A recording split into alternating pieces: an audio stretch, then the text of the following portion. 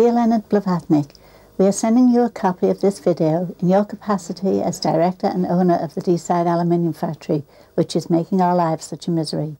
The noise and fumes referred to in this video affect a high proportion of residents living on our estate. Though the problems do not occur 24 hours a day, some of us are so badly affected we're near breaking point. We hope that you will agree that the current situation is not acceptable and that something needs to be done.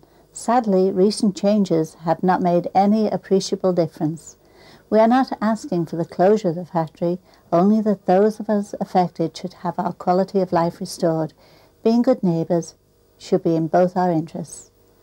Yours, residents of Pendramela, Wrexham, Wales.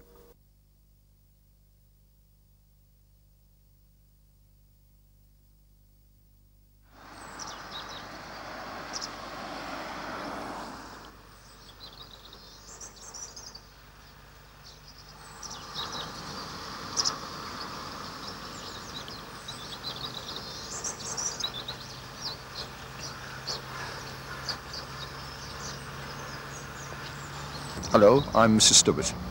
I'm a resident of Pendramela Estate. I've lived here since 1960 and it was very, very, very nice. It was lovely, it was quiet, as you can see the estate, and quite suddenly planning permission was given for a factory to go ahead, about 200 metres less than that at the estate, a Deeside Aluminium. And it's been horrendous ever since. The noise, the smoke emission, it's unbelievable. Hopefully you'll be able to see and judge for yourself.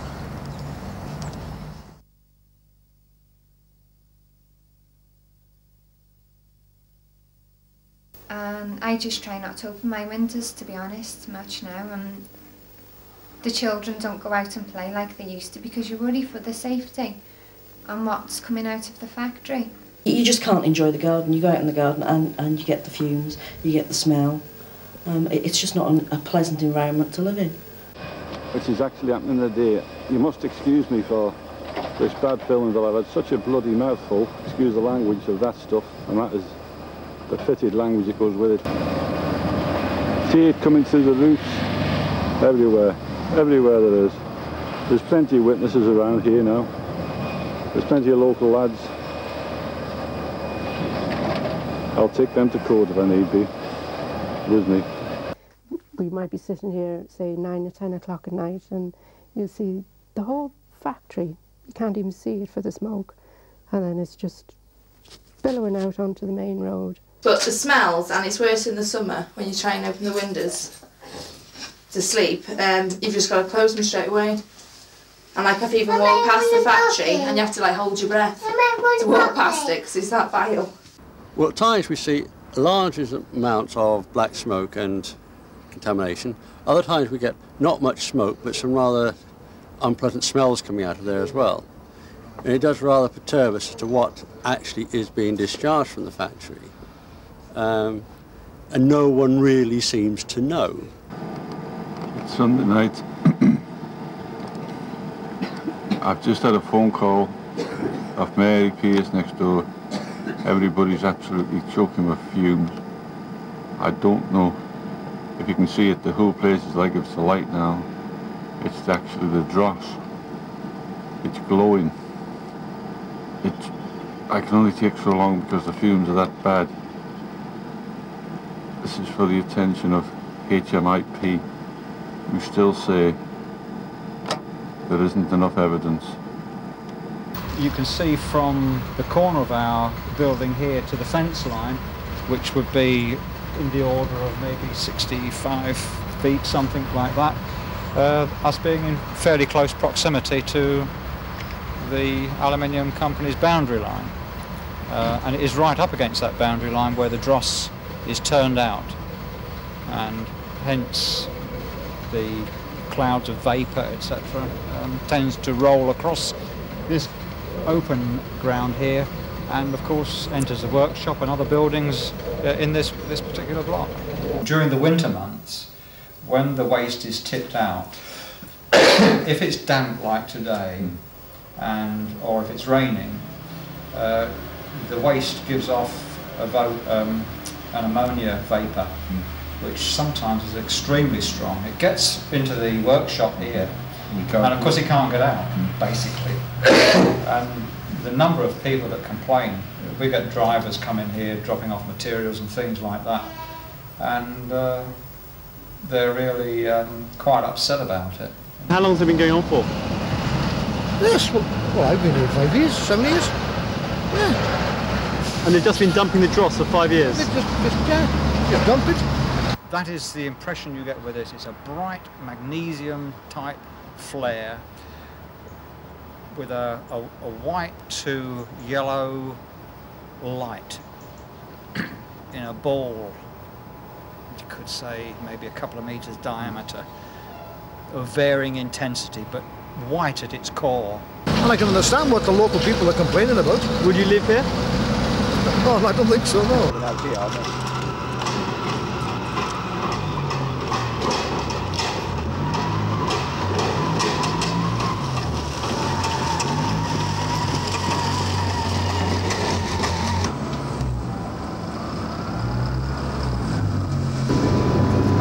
What time is it now? It's 9:15 now, and this will go on all night and get worse. This is the sort of thing we've got to put up with all the time. Now, unfortunately, you can't get the smell that I'm smelling now from what they've just dumped there. Can you smell it? Yeah. Yeah.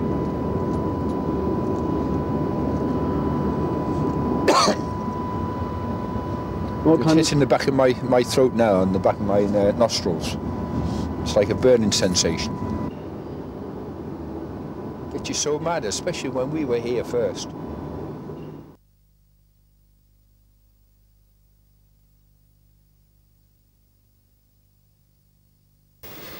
It's like an express train running under the window.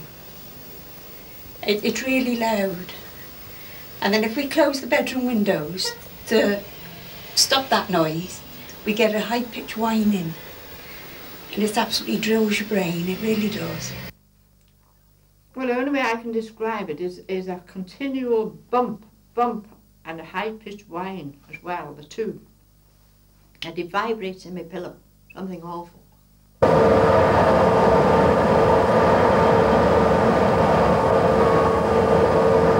It's like a drone, like an underground noise, like a vibration, and a noise that's constantly there, and also crashing and banging.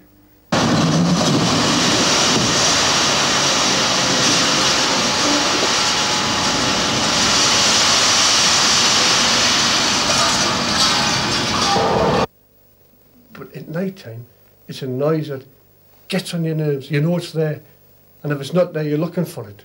I know it sounds stupid, like, but it's a noise that you're looking for. And if we move to the front bedroom, it's not too bad. But the bedroom John's in, there's no way I could sleep there. No way. Because A, I'm a light sleeper, and B, this bloody noise is terrible. And it's got to her more than me, like.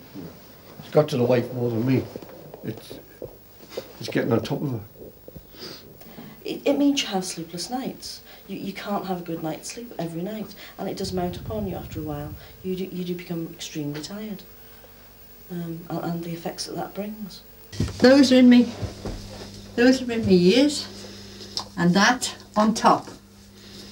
And still I can hear it laying on the bed. It's destroyed our family, what it's done to my parents. My mum took some sleeping tablets in, I think it was February, because she couldn't take no more. Nobody knows how I've cried here. Nobody. Ask him. Yeah.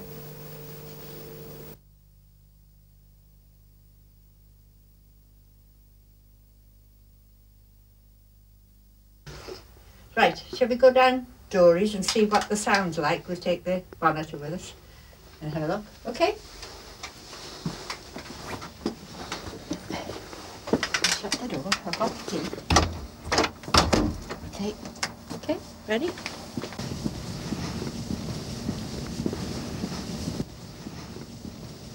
This is Drury's, back of Drury's house. which looks onto the factory. Okay, and what's the noise level? Now, let's have a look at the noises. So, between 62 and 62, 64. The factory's just over there? Yeah, and there's no traffic coming up the road either, is there? So what do you think it was like living in the jury's house? Oh, it must be murder in there. Really must be murder in there because, oh, I don't know, I can't explain it. The noise in these houses is terrific. It must be terrible. It's bad enough in mine, so what it's like in there, I don't know. It must be terrible. And to try and sleep in there must be, oh, heck.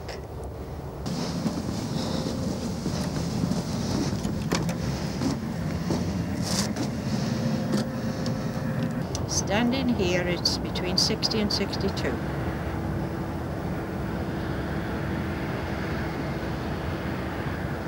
Where are we? Where are we? Outside Daisy's, Mrs. Yackis's doorway. About how far from the factory? What would you say? 200. About 200 40 yards. something like that, yeah. Is this a normal day? Is this normal? 64 yes, decibels? Yes, yes. It has been louder. It has been louder. This is normal. about average.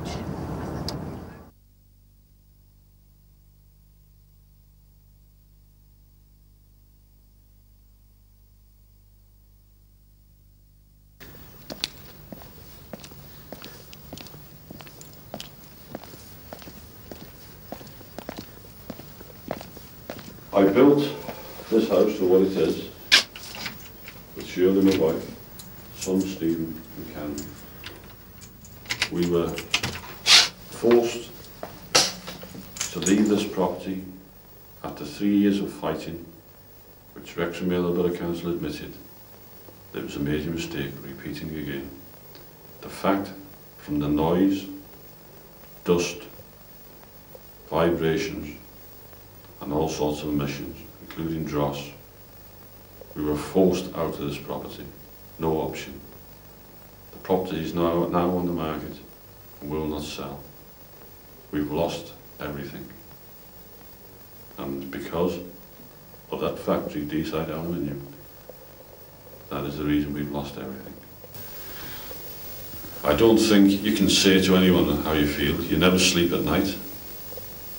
You lose all your confidence. There aren't any words to say how you feel.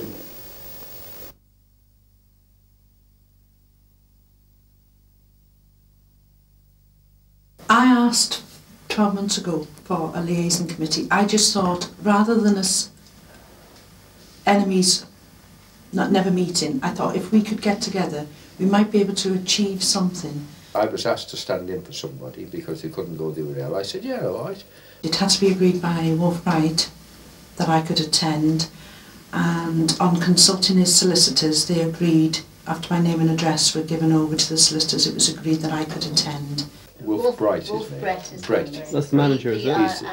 He's the MD. And he would draw a list of certain names that he would not agree to attend the meetings. And he literally threw me out. So I don't think it is a fair setup at all.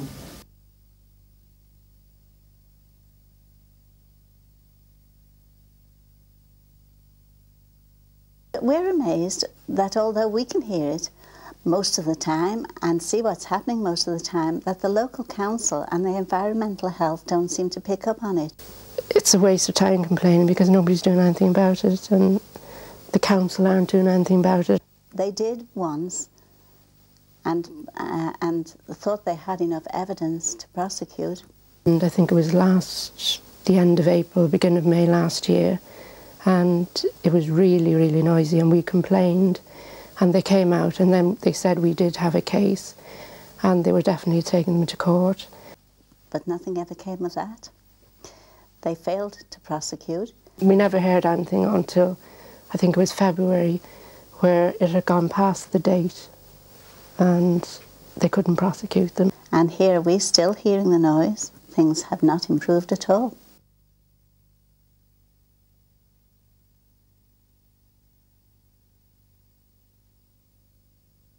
We stood out there for 20 minutes.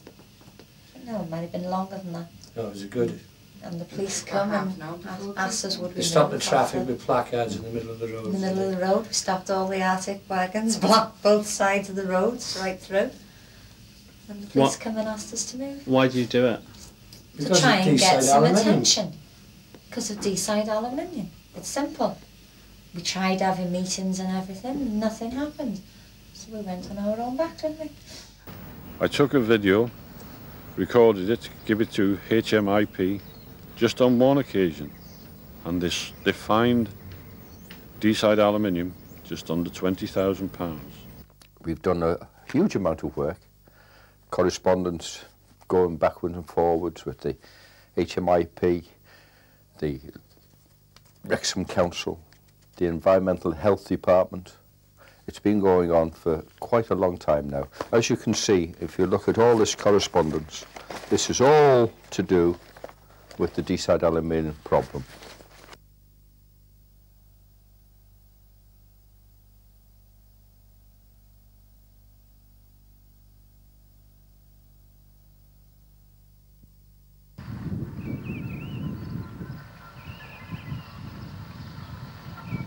I got a phone call from some residents here asking me to come down and listen to the noise. I came here about 11:30 in the evening and was taken all round the estate and heard the noises at different levels. I mean, it sounds something like a fan, I would imagine, a very large fan, and you know, I can understand why it's keeping them awake. You know, people wouldn't phone me up at such a late hour if they were asleep. So the point is they must be being woken up by the noise, and I think it's something that, you know, we need to look at and work with the company to see how we can solve the problem.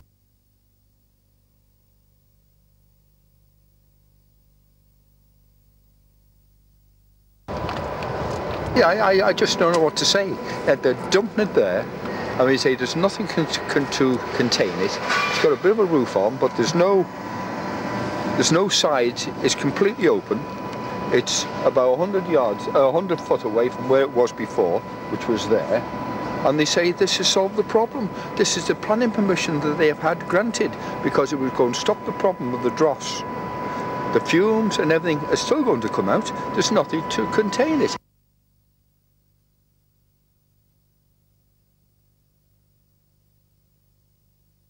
So if the owner of the factory was here right now, what would you say to them? Right. What exactly are you discharging? Are they carcinogenic? What other, is there any dioxins in them? You know, exactly what are you pumping into the air? What we can see and what we can't see. Reduce completely the noise, listen to us. And I challenge you to come and live on this estate for a period of time. Shirley's house is empty. Yeah. I'm sure she wouldn't object to you living there. I just want to see tighter controls on the place. I want to be sure that it's being monitored. I want to be sure that the stuff that they're pumping out isn't causing me and my family any problems. I want to be able to sleep at night. I want to be able to enjoy the garden. Just put reasonable guidelines on. Well, if they can run it quietly during the daytime, we should surely be able to do the same at night. They should get their act together and, you know, and try and sort this out amicably, really. We've been out of our home now for some 8 months because of the noise, the emissions out of that factory. And the thing we'd like most in the world is to go back and live in our home in peace. We want it quieter, to certainly let us sleep at night, get it quieter at night. Invest in your factory a bit more.